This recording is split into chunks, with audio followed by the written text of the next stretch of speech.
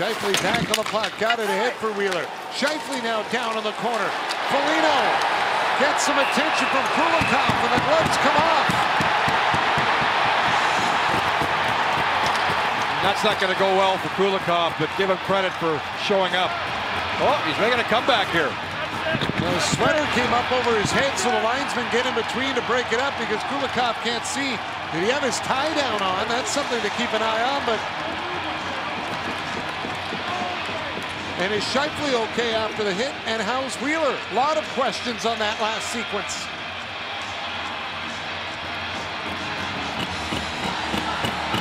Kulikov's had a real good night. I mean, first of all, Canton, take a look. There's Foligno, takes out the left knee.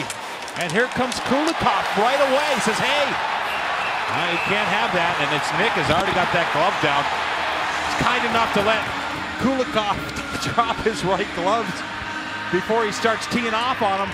Here comes Kulikov. Nick's already got that glove. Kulikov gets his left off. That's when Nick starts with those rights. He is vicious.